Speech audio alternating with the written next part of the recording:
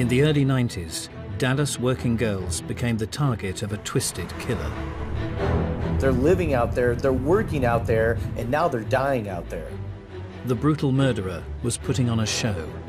He wanted his work to be seen. He was like an artist, laying out the bodies for the public to view. Collecting grotesque souvenirs. The first thing we did then is opened this eye socket. And they saw that her eyes was missing. His desire would become insatiable. They knew that he would strike again. That is the worst nightmare for a detective. But what was driving his heinous violence? There's very few times you can look at someone and truly feel an evil person. And was he born to kill?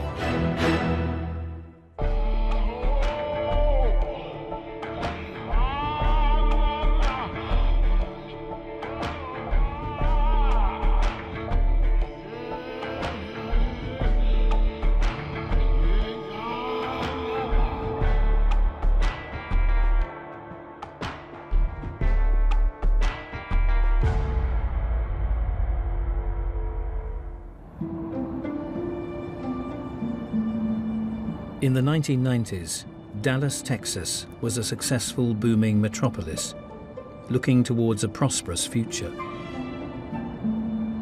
The city leaders of Dallas always would promote this city as the gleaming, shining symbol of the Southwest.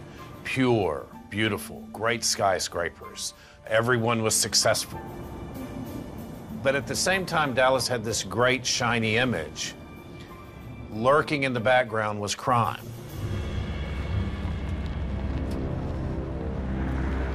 Dallas was a very violent city. Matter of fact, the early 90s, we had our largest rate of homicide that we ever had. In 1991, we had over 500 homicides in the city of Dallas.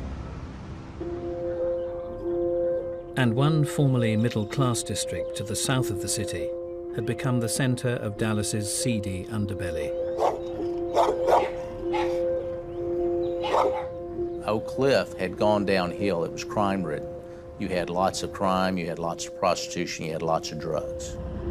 It was not a place that you really wanted to be unless you were down there for a purpose. Oak Cliff was just a run-down town. It was full of a lot of degenerates.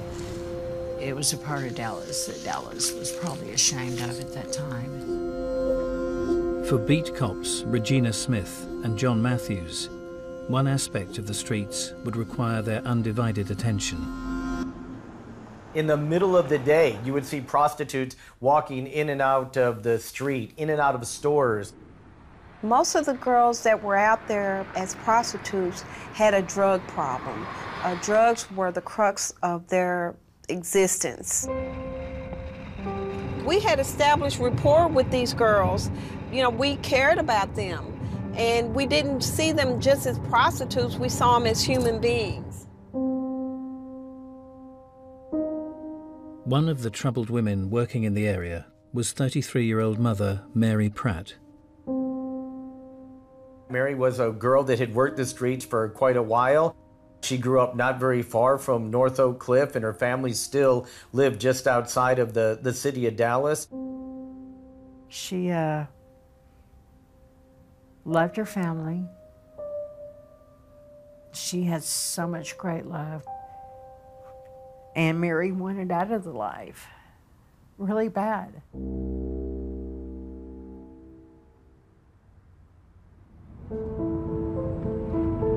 The 12th of December 1990 appeared to be a standard night in Oak Cliff's red light district.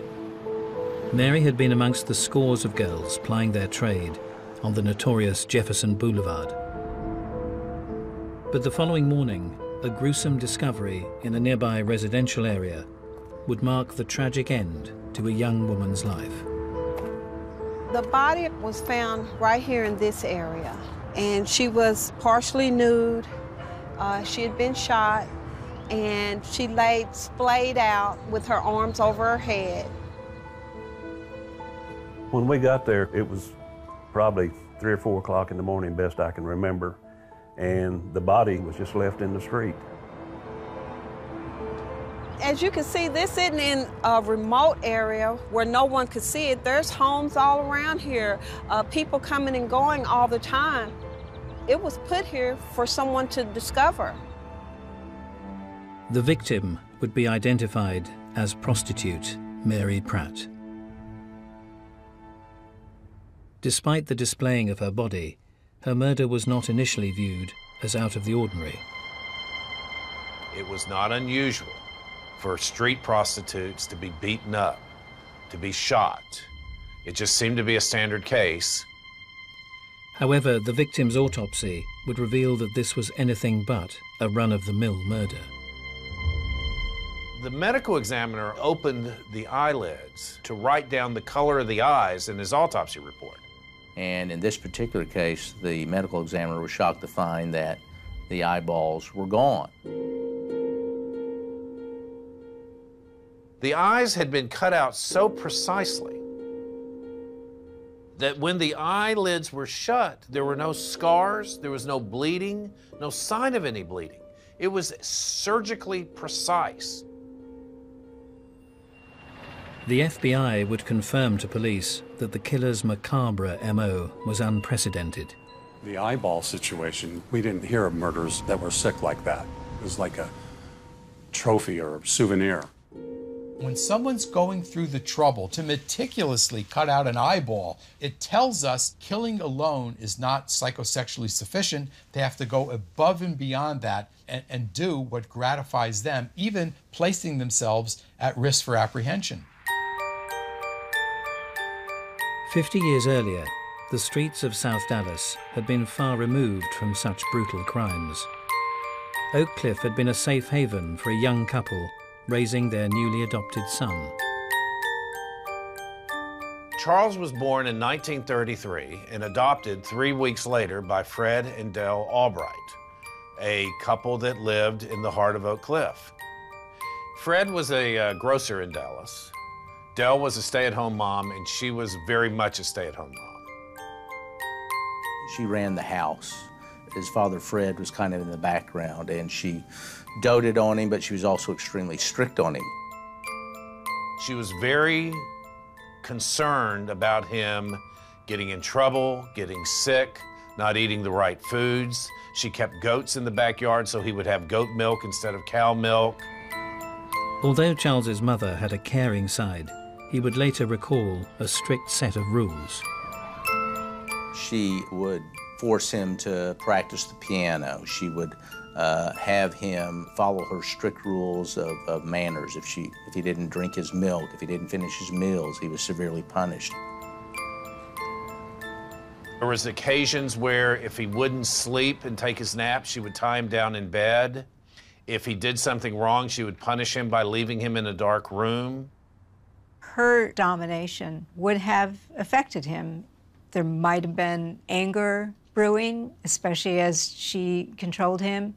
But she also was very supportive, so there would have been love, so he would have had a lot of mixed feelings about women. Although the Albright household was run as a strict regime, the mother and son spent any downtime indulging a shared passion for taxidermy.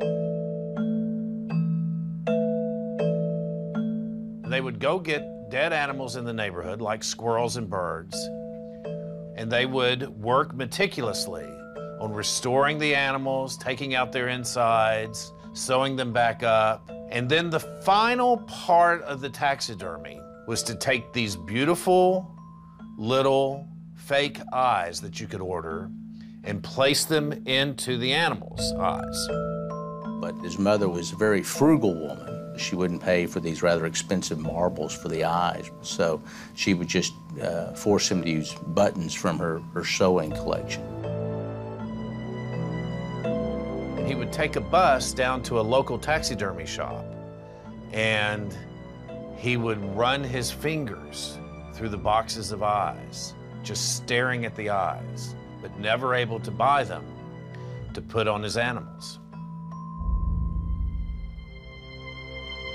50 years later, Charles Albright's neighborhood had just suffered the gruesome murder of prostitute Mary Pratt.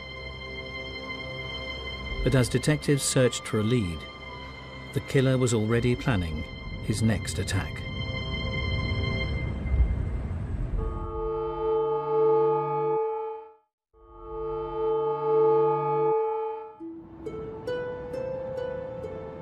In December 1990, a shocking discovery was made on the streets of Oak Cliff, Dallas.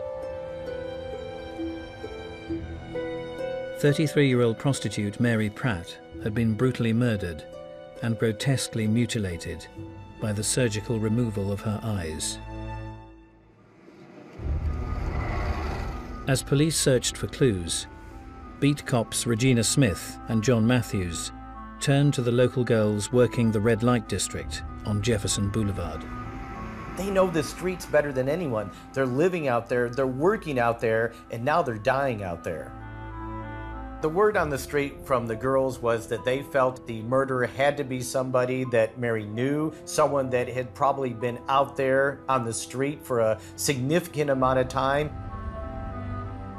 What the girls were saying, they would think of their worst customers that had treated them badly, and none of it fit the profile of what we were seeing. You know, some of them were just, totally way off. Police were further baffled by the dumping of Mary's body. She was known to have been working around Jefferson Boulevard, but her body had been discovered in a residential area some distance away. Mary, like most of the girls, would turn their tricks only in a very small geographic area. They wanted to stay close to their pimp and close to where they had friends. And having the body discovered a long way away from the Jefferson area was quite extraordinary. Although officers Smith and Matthews had little to go on, an encounter with local prostitute Veronica Rodriguez appeared to offer a break. I saw this gash on her throat and a gash on her head, and I said, "What happened to you?" And she said, "I almost got killed. I had to jump in a drain to get away from him." And so we were like, "Really?" Veronica claimed she had been with Mary Pratt on the night of her murder. She said that she and Mary double dated this John, and that he had attacked him, and that she got away, but Mary did not. The distraught prostitute would then describe a terrifying ordeal as she fled the scene. She ran barefoot and partially clothed across an open field, and she was a very small, thin girl, and she fit inside a drainage pipe. And she heard the attacker yelling her name, trying to find her. She found her way to the house of someone she knew, and that person saved her. Despite Veronica's dramatic version of events, her drug-induced state put doubt in the officers' minds. They just thought the story was the kind of story that Veronica told all the time. But she did definitely look like she had been beaten up. However, just 2 days later, officers Smith and Matthews would cross paths with Veronica once again, whilst checking out a suspicious truck parked up in Oak Cliff's red light district. We swung open the doors, and that's when we saw Veronica in the car doing business with Axton Schindler. Schindler was a local truck driver, renting a house in the area. Veronica was very agitated. She was very upset, and she kept saying, "Well, he saved me. Leave him alone. Let him go." "Don't arrest him. Don't arrest him. That's the guy I told you about that saved me. He saved me." But he really didn't kind of verify the story at the time that she said.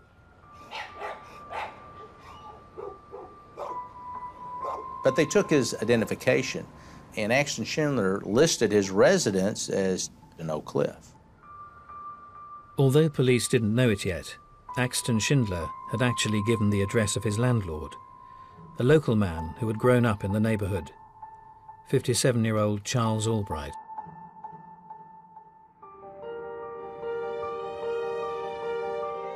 As a child in the 40s, Charles had experienced a strict regime at home. It appeared that this disciplined upbringing had paid off at school. He was very gifted in science. He was a gifted athlete. If you met him as a boy, you would think he's going a long way. He was smart and did well in class, but he also was the type of person who did pranks and would get in trouble a lot. He was a good thief. He would steal the test exams and make copies for his friends. For him, going through the proper channels, like taking your classes, graduating, that wasn't the way he wanted to run his life. He sees the world as a place where you have to always get over on him. As Albright hit his late teens, his mischievous behavior started to spiral out of control. He was arrested for breaking into a jewelry store as a boy and stealing a watch. A juvenile probation officer came to see him and did interviews with him. He had never before met a teenager who was able to divorce reality from falsehood. Albright could convince himself he hadn't committed a crime. He could lie to himself and be very convinced. Charlie's delinquent behavior would continue to escalate, and he would eventually be imprisoned for a year, aged just 17. However, on his release, he appeared to have mended his ways. So he goes to Arkansas State Teachers College. He becomes president of the French Club. He becomes editor of the yearbook. He's on the student council. He tries out for the football team, even though he's never played organized football before, and becomes the starting halfback. He was very charismatic, very laid back, seemed to get along with everyone, lots of superficial charm. The colourful Albright would also gain notoriety for his outlandish pranks. Charlie had a friend in college named Andrew, who was dating the most beautiful girl on campus. She broke up with him. In a fit of despair, he tore up her pictures. Charlie slipped into his room, grabbed the photos from the wastebasket, cut out the eyes, and began pasting them on the ceiling above Andrew's bed, in the bathroom where Andrew used. So wherever Andrew went, there were these photos of the ex-girlfriend's eyes staring at him. It was a hilarious prank. Good old Charlie doing a prank with eyeballs.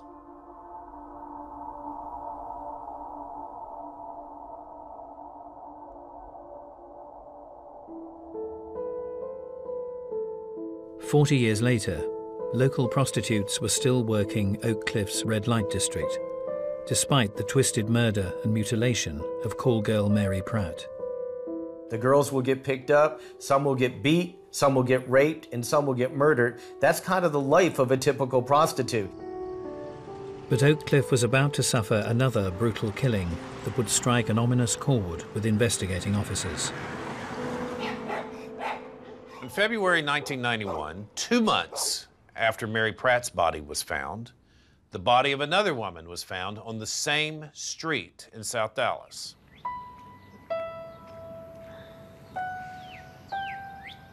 Right here in this vicinity was where the body of Susan Peterson was found.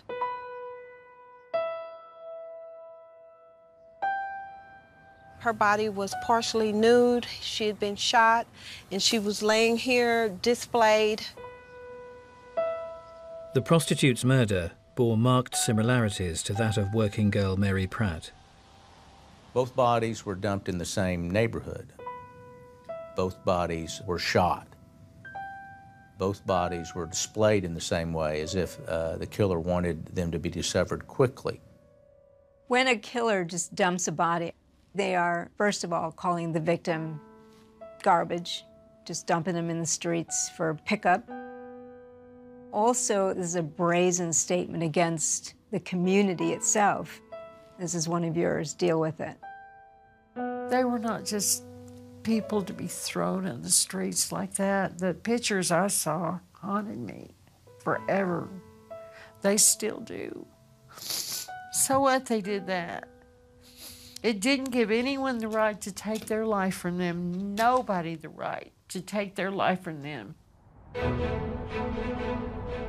Although Susan's murder had come under a different jurisdiction, On hearing the news, Dallas detectives feared her autopsy would reveal the same hideous mutilation inflicted on the face of Mary Pratt.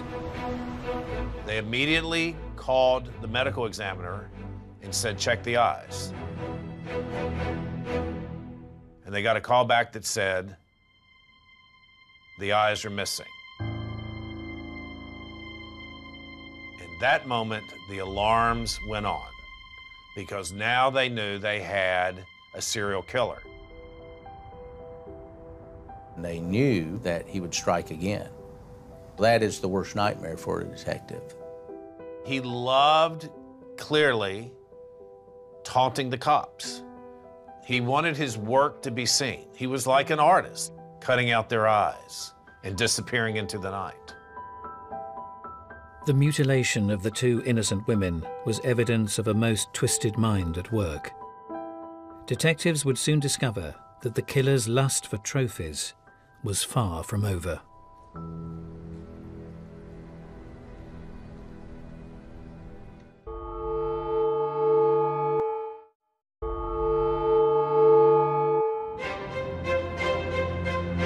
In February 1991, police had established a serial killer was murdering prostitutes on the streets of Oak Cliff, Dallas. Both Mary Pratt and Susan Peterson had been mutilated in the most horrific manner, their eyes surgically removed during the twisted attacks. They had to get word out to the prostitutes on the street to warn them that there was a killer out there and that the bodies were mutilated in a certain way. Everybody was scared. You know, if you say a serial killer that's cutting out prostitutes' eyes is on the loose, it caused a great concern. But despite police warnings, many girls were left with little choice. The prostitutes remained out. Many of them had drug addictions. They needed money. I felt sorry for them because they were stuck in a situation that they couldn't get out of. Amidst an atmosphere of fear, one Oak Cliff resident had had to work nights as a paperboy to make ends meet. It was the latest in a long line of jobs for the colourful Charles Albright. Albright, he couldn't seem to hold the job more than 3 months or he would lose interest in it. At one point, he bought a lathe and made baseball bats that he sold. He told people that he was a bullfighter at one time and gone to Mexico. He got a beautician's degree and called himself Mr. Charlie. He was an artist at one point. A guy that worked with him at the beauty shop asked him to paint a portrait of his wife. And Charlie spent hours working on the portrait. Finally, the guy said, "Charlie, when are you going to get done with the portrait?" And Charlie said, "I have just one thing left to do." And the man looked at the portrait, and it was a perfect rendition of his wife, except that the eyes were missing. But Albright's eccentric demeanour hid a life of petty crime. 22 years earlier, in 1969, he created fake qualifications to land a job as head of biology at a high school east of Dallas. From there, he coached the football team. High school girls swooned over him. High school boys wanted to be like him. They would come to him for counseling. He was gregarious, he was charismatic. It was very easy to take people in and make them believe whatever he wanted. That would have made him feel superior. Having eventually been sacked from his teaching post, Charles Albright continued to commit a series of minor offences throughout the 70s. But 1981 would mark a disturbing addition to his criminal record. He showed up at this church and then suddenly became quite active in this particular Catholic church. And he befriended a family who had a young daughter. He liked to talk to the girl, and he would take her to the playground. And at one point, the parents realized after talking to the girl that Charlie had sexually molested her. The family didn't want to put their daughter through a trial, and the prosecution reached a plea bargain with him, and he was placed on probation. Charlie was able to keep this completely quiet. It never made the newspapers. So in his world in Oak Cliff, he was still Good Time Charlie. At this church he went to in East Dallas, he was a depraved sexual maniac.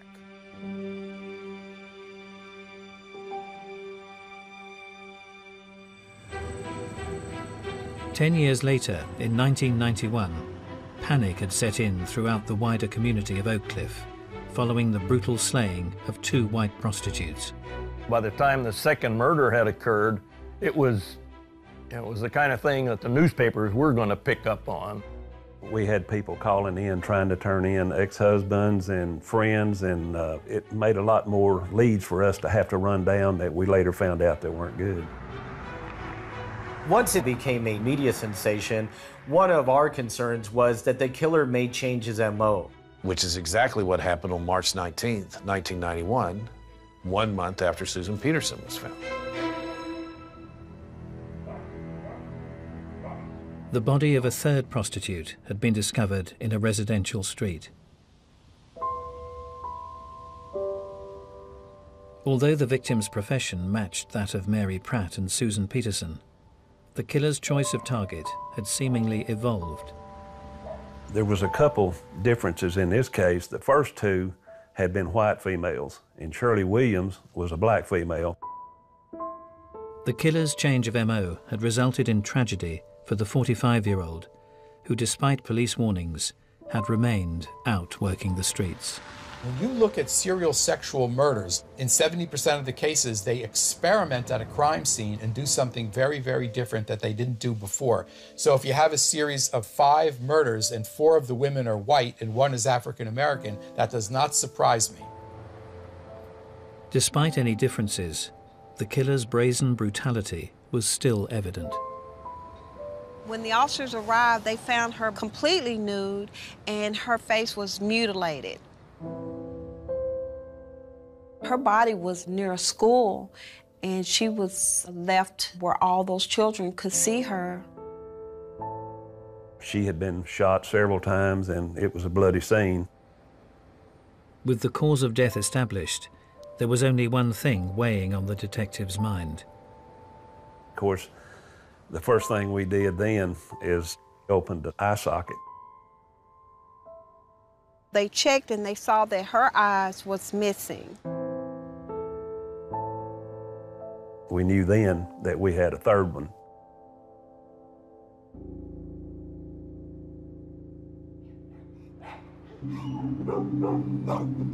As with the other 2 murders, the eyeballs had been removed from the scene. But this time, the killer appeared to have acted in a frenzy. Whereas with Mary and Susan, their eyes had been surgically removed, but Shirley lay here and there were marks around her eyes. This time, the killer didn't have as much time to precisely get those eyeballs out, and he left part of an X-Acto blade in one of the eye sockets. As police chased down their leads, Oak Cliff resident Charles Albright remained under their radar. Despite his checkered past, the charismatic 57-year-old had become a popular member of the community. Forensic scientist Dr. Irving Stone recalls the 57-year-old as a welcome addition to his seniors' softball team. Charlie Albright was kind of a happy-go-lucky fella. Looked like a fire hydrant. He was wide-shouldered, strong. He had a great sense of humor. And I think the fellas on the team generally liked Charlie. If there was ever any tension or conflict on the softball field, even amongst these old guys that get pretty competitive, Charlie was the first to back down. He didn't seem to like physical confrontation. Alongside his busy social life, Charles also seemed to be living in domestic bliss. He met a woman, a widow from Arkansas named Dixie, who he woos and says he wants to marry. She fell victim to his charms, and they eventually moved in together. Dixie thought she was living with Prince Charming, who, she would come home to, and he could read poetry to her and that sort of thing. Increasingly out of work, Albright's main income was from a string of rental houses passed down from his parents. But as the financial pressure mounted, Dixie was forced to become the main breadwinner, unaware that her partner was leading a double life. What Dixie could not imagine was that when she was at work at a gift shop during the day, that Charlie would get in his car and drive 10 minutes away to the whore motels out by the interstate and visit prostitutes, and sometimes bring them back to one of his rental houses. He was very smart, so he had the ability to live in a variety of compartments. So, and each of those compartments would have its own sense of morality and sense of identity, and it would depend on what situation he was in or what mood he was in as to what he was going to do. The working girls who knew him recall a client who liked to take charge. He went out and bought drugs for women and said he didn't want them on the streets because he worried about them. Oh, y'all are my girls. Oh, I'll go get you some drugs. I would hate to have anything happen to you. He would pay for some of their meals, or if they needed money, he would give them $100. And that wasn't even necessarily for sex. He wanted to develop these friendships with them. So they looked at him as someone who was safe to be with. Oh, he was charming when he wanted to be. He told me I had lovely eyes. But his acquaintances in the red light district experienced a change in Charles Albright's behavior.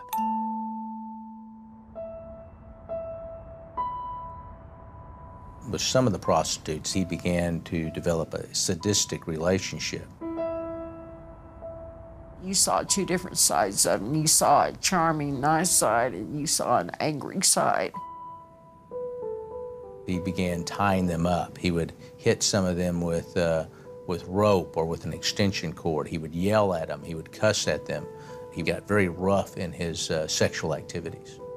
I worked in a psychiatric unit for a long time because I'd been a nurse, and I knew something was wrong.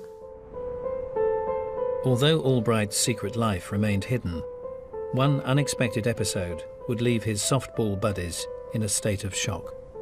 Two young women drove slowly past the softball team right as the game had come to an end, and some man just said as a joke, "I bet they're prostitutes. Hey, Charlie, why don't you go have a taste of that?"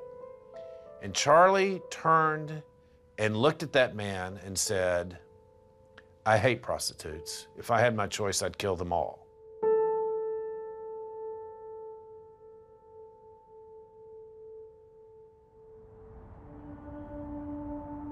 One year later, in March 1991, the twisted murder of a third prostitute had shut down Oak Cliff's red light district. You could not find a prostitute of any race on the street. It cleared the streets, period. In an atmosphere of fear, beat cops Smith and Matthews would glean some crucial information from working girl Brenda White.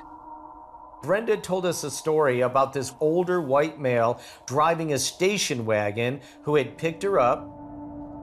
He was very strong, very muscular. He had salt and pepper hair. He wanted to take her down to some property he had down south. She, being a veteran prostitute, knew not to go. He became enraged, and she was so frightened that she had to mace him in order to get out of the car. On hearing Brenda's description of her assailant, the officers then reconsidered an earlier witness statement from another Oak Cliff prostitute. That brought to mind Veronica's story, because she said her attacker had salt and pepper hair as well.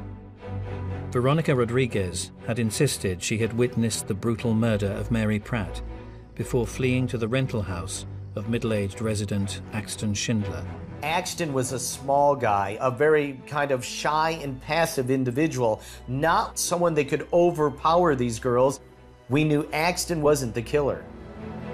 But when Officer Matthews checked out the address Axton had provided, he discovered it was a property near to where Shirley Williams' body had been discovered. Having eliminated Schindler from the inquiry, police turned their attention to his landlord. Further investigation revealed that he owned more than one property within the immediate area.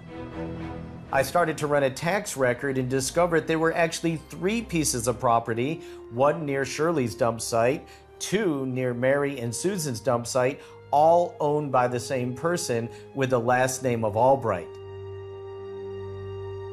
As a cop, I was saying, this is that son of a bitch right here. That's who is doing this. But as police closed the net around Charles Albright, they were about to learn they were dealing with an elusive and calculating adversary.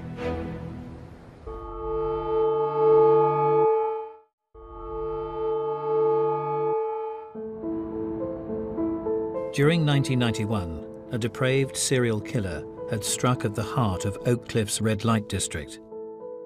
Having connected the 3 murders by the bizarre removal of the victim's eyes, Dallas police finally believed they had their man. 57-year-old Charles Albright fit a witness description and owned several houses within close proximity to where the victims' bodies had been found. The arrest happened in the wee hours of the morning. The tactical team had lined up and were in position surrounding the home. They burst in, they grab Charlie, who says he has no idea what they're here for. Having broken the case, officers Matthews and Smith were tasked with taking the suspect in for questioning. The atmosphere in the car was just as eerie as one can imagine. It was total silence in the car. The one thing that I remember is looking back and seeing the darkness in his eyes. It wasn't even like looking into a real person's eyes. It was absolutely amazing and at the same time, absolutely terrifying.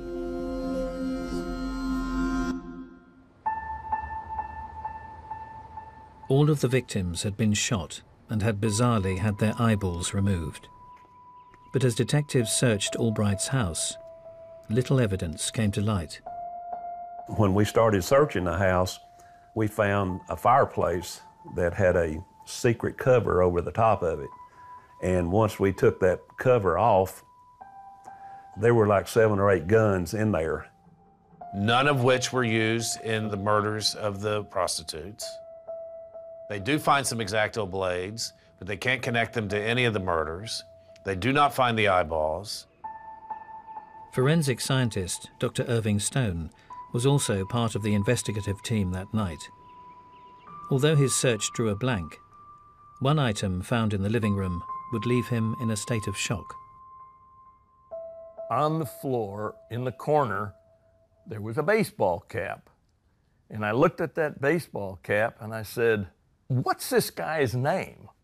And the fellow said, "Charles Albright." And I said, "He's the right fielder on my softball team." On his return to police headquarters, Dr. Stone came face to face with his former teammate. The elevator opened and Charlie Albright was ushered out, manacled and in shackles with 2 detectives.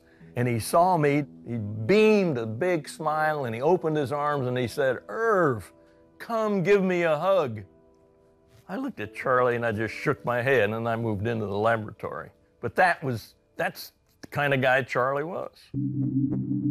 In custody, Albright would remain unperturbed whilst police searched his other properties, desperate to track down the missing body parts. When we had to search that doggone barn, and it was like a scene from Silence of the Lamb with lizards and snakes and newts. He had them lined up all in that barn, and we thought the eyeballs were going to be in there. I know that we saw some pickled animals, and on one of them, it even resembled eyes, but it turned out to be, I think, a pig's eyes.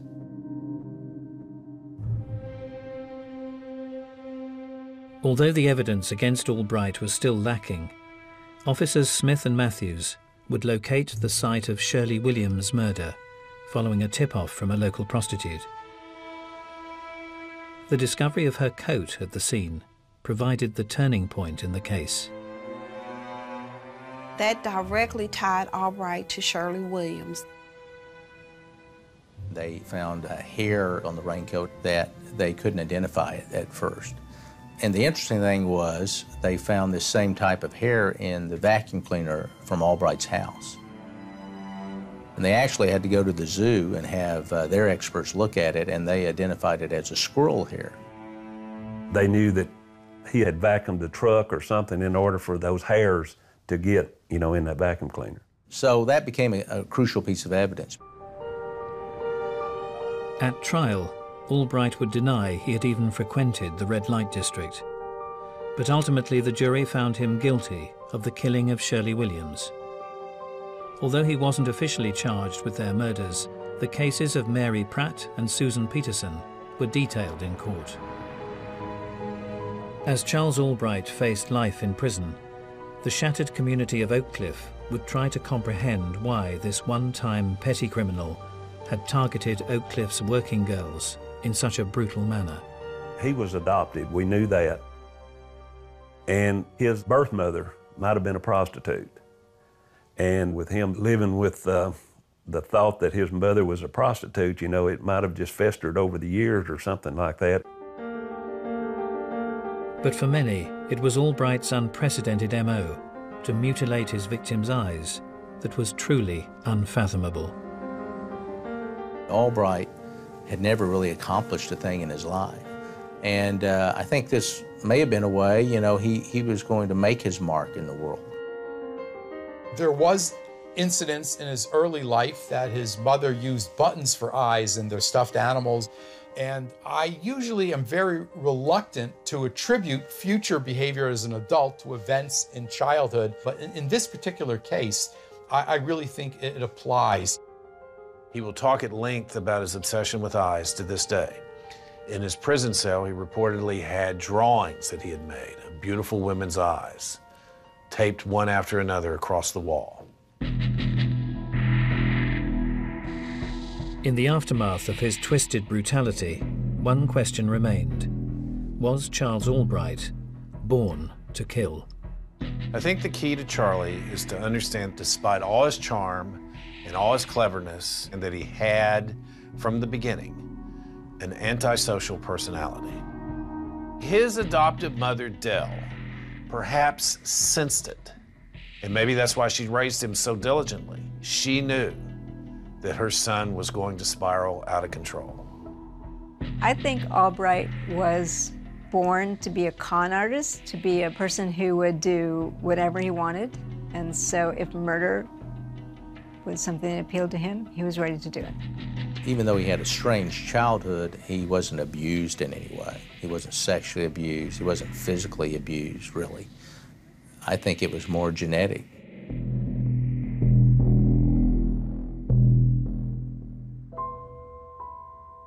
For many, the memory of the brutal murders has faded away. But those who were there will always remember the innocent women who lost their lives. I miss my friends. Felt like I could have done something. How dare this person come and take their life and cut it short? There was something wrong about her from the beginning. There's just very few times in your life that you can look at someone and truly feel an evil person. And that's the scariest feeling you'll ever get.